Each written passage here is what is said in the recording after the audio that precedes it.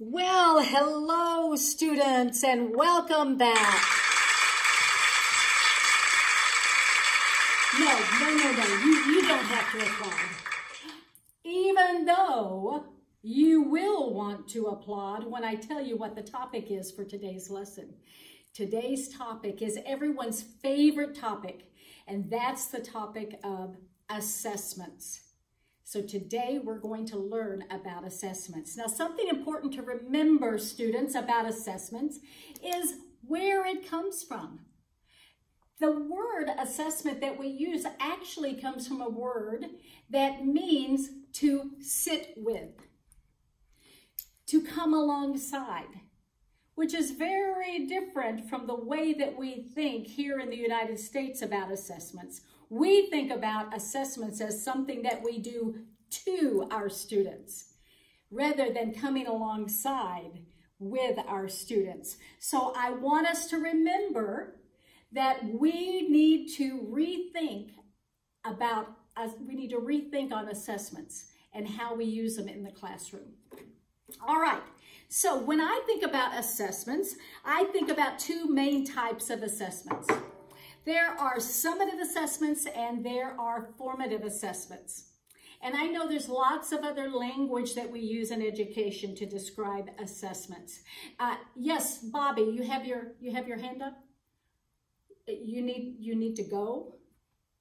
We just got started and we're talking about assessments, and look, I brought a plan. Okay, all right, bring your cell phone. Bring your cell phone. All right, yes.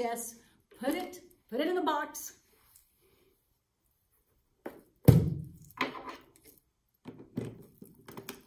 Okay, no, I understand. See you in a minute. Yes. Where was I? Oh, my plant. So when we think about summative assessment in the classroom, well then we can think about it in terms of being a gardener. So if I'm a gardener and I am gardening and I grow something beautiful like this, well then if I'm going to summatively assess this plant, then I can measure its growth. I could measure the composition of the soil. I could write down just, visually what I'm observing, but I'm not doing anything that's going to really affect this beautiful plant's growth.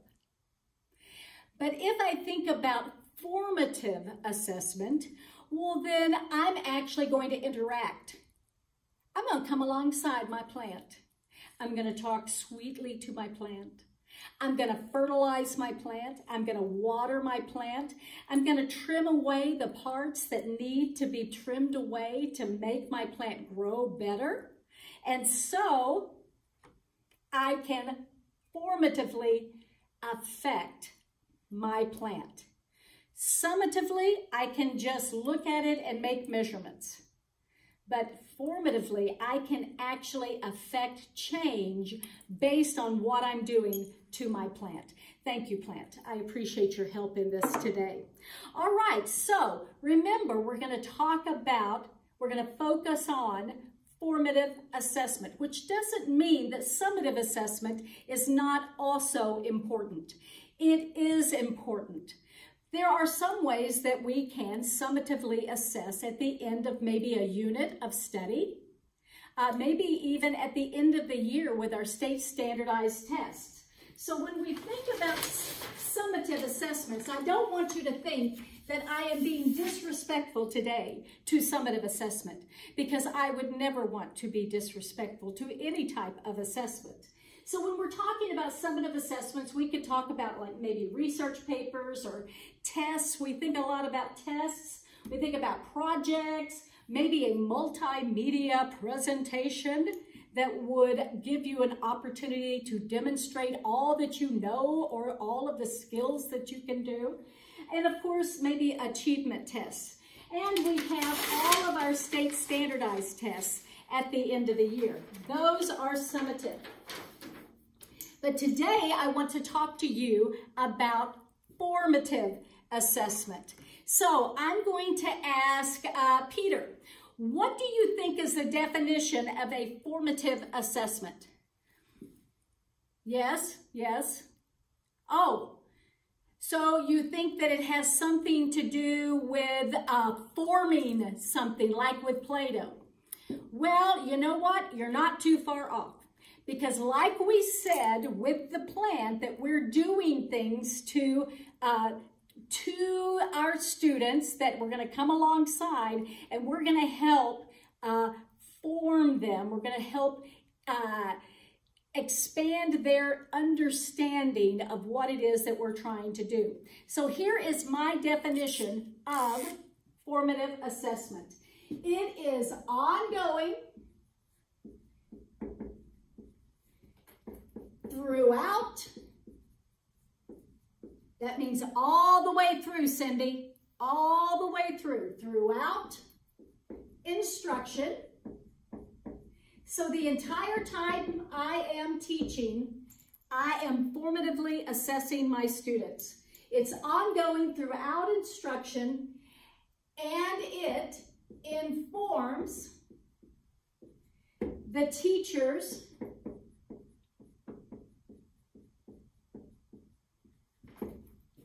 planning and instruction.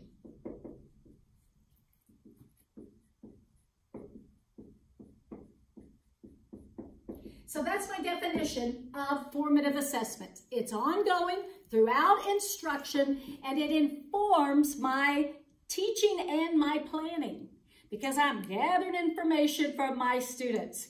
So Mike, what do we call the type of instruction that, or the type of assessment that is ongoing throughout instruction, and it informs both the planning and the teaching in the classroom? What is that? No, you can't ask Carol, Mike. Tell me what type of assessment is that? Exactly right. Ding, ding, ding, ding. It is formative assessment. And I'm going to tell you, my teacher friends, that formative assessment, I believe, is the most important types of assessment in the classroom because it affects how a student learns day to day. All right, so how do we get to our formative assessments? Well, as you know from another lesson that I taught about writing objectives using the ABCD method, that when you have a well-written objective, it should be measurable. You should be able to determine whether or not a student has achieved proficiency or mastery of that learning objective. And so I would like to ask, let's see, Jan, what is the first stop when you're writing a lesson plan? What is the first stop? No, I'm not talking about lunch. I'm not talking about where you stop for lunch and then you maybe use the Wi-Fi there to write your lesson plan. No, I'm talking about when you're writing a lesson plan, where are you going to get, where are you going to go for the prescribed curriculum? The standard. Excellent, Jen. Kiss your brain. Good job. So you would start with the standard, and from the standard, you're going to write your learning objective for that lesson. So my learning objective is using a Venn diagram. The student will be able to compare and contrast the events of the battles of Vicksburg and Gettysburg by correctly listing 3 differences and 3 similarities. All right? So that is my objective for a lesson that I'm going to teach. So when I go to teach this lesson, then I need to think about different ways that I'm going to ensure my students have the knowledge and the skills to be able to show proficiency in this learning objective. So I have my state standard that has to do with the Civil War, the battles of the Civil War. I have focused in my particular lesson on Vicksburg and Gettysburg. And then I'm going to take them through the lesson process, have different ways of assessing them. And so this is maybe my lesson that I'm going to teach on this one. I'm going to start with an essential question. And by the end of my lesson, I want to make sure my students can answer this essential question. Now, teachers, it is not an essential question. Oliver, are you listening? Yes, thank you. Thank you. We're talking about EQ, not IQ. EQ, okay. That's an essential question. An essential question is not something like, was Gettysburg during the Civil War? Because that's just a simple yes or no. I want my students to think, so I'm going to ask them a question such as, why were the outcomes of the battles of Vicksburg and Gettysburg important turning points of the Civil War? Okay, so that would be my essential question. The next thing I'm going to do is I'm going to launch my students in, and I'm going to have some sort of an activating prior knowledge. So I might, as my students walk into my classroom, have a picture up, a painting that's projected that is maybe from one of the overlooks in Vicksburg, Mississippi, so that they can come in and they can see something about the geography of that area. And I want them to think about and be able to talk to me about why it would be important that they look at and understand the geographic features and why they were considered during this battle. All right, after that, I would go into my lesson. I would have my I do, which is my content presentation I'm teaching, and I would probably teach some sort of a mini lesson. And then I would get my students together into a we do, which is the guided practice. And then there would be the you do, which is the independent practice. Now, I'm going to tell you that throughout the I do and the we do, I would formatively assess my students. I would never stop.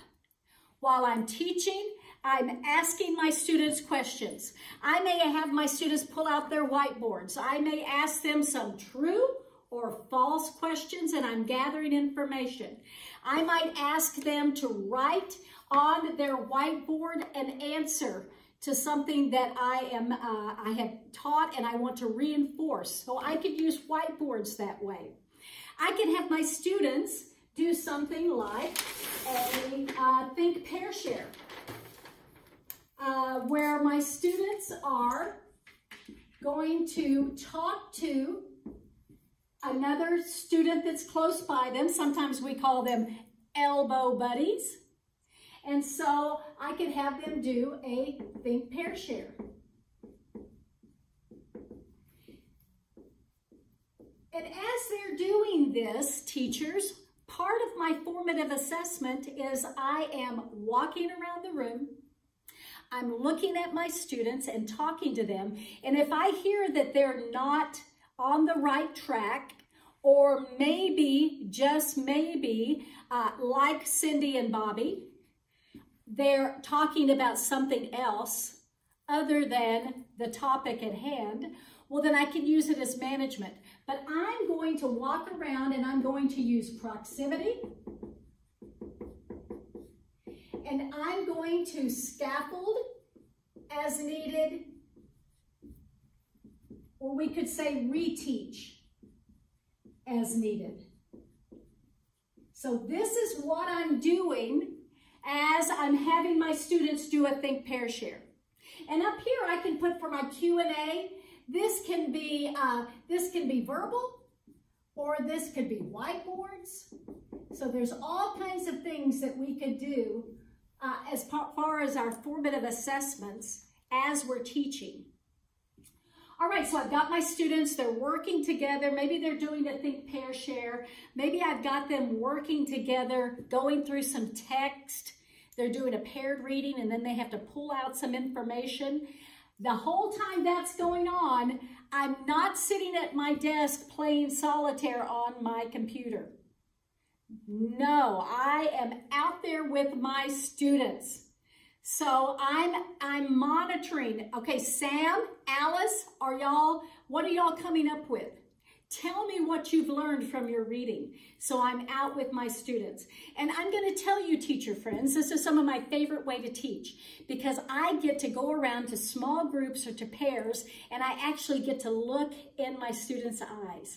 I get to hear what my students are saying, and I get to reteach at the point of need right then.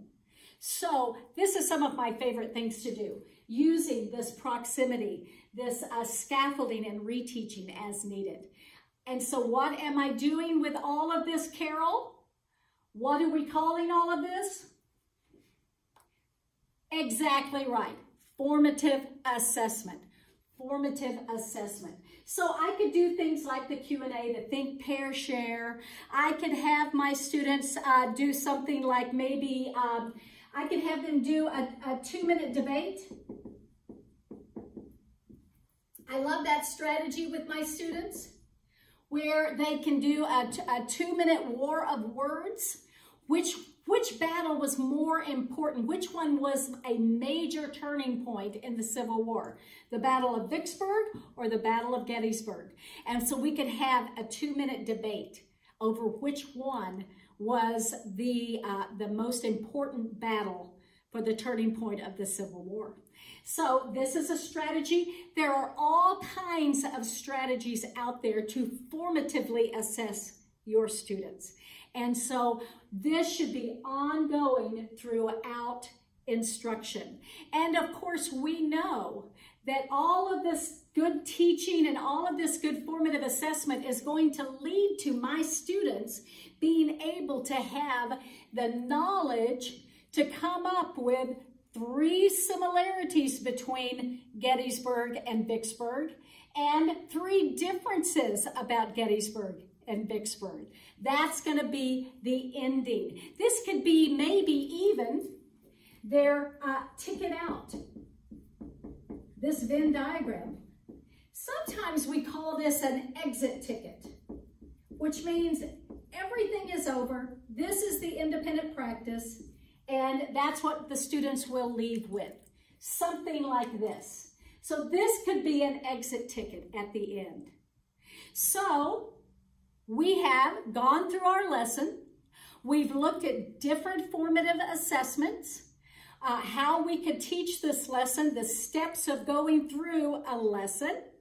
And I will say at the end of a unit on the Civil War, then there may be a summative assessment, which would be maybe a unit test over the Civil War that our students could do. And that would be a way that I could summatively assess my students to know their overall knowledge about this unit that we just covered. But this is for our daily learning. These are our formal assessments for that. All right, so what I want you all to do now is I want you to do a strategy that is called Sum It Up in 7. Sum it up in 7. I want you to, and this is a formative assessment for me, I want you to use Sum It Up in 7, which means that you are to use 7 words to summarize your learning today. So it needs to be a complete sentence, and you can only use 7 words, and you have to use 7 words. So let's see what you can come up with on the poster boards on your desk.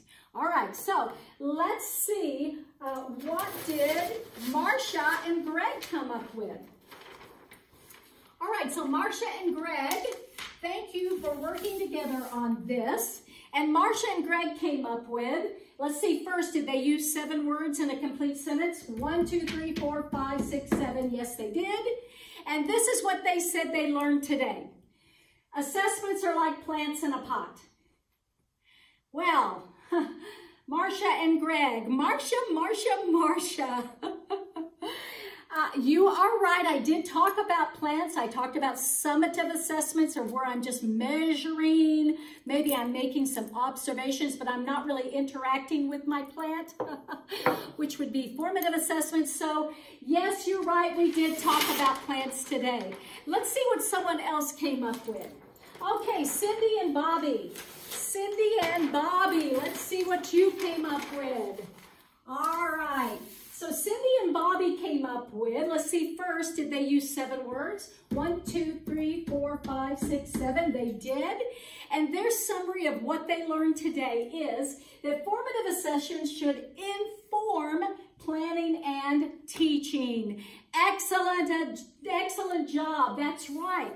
Your formative assessments are ongoing throughout instructions, and they should inform your planning and teaching. And don't forget, let's go back to the beginning and remember that assessment shouldn't be thought of as only something we do to our students, but assessment should be things that we do with our students, and they should inform our planning and our instruction. It should help us to be the very best teacher that we can be. So thank you all, and we will get back on our next lesson. Jan and let's see, Bobby and Carol and Marcia and Greg, if y'all could stay after class, I would like to see you all. So thank you.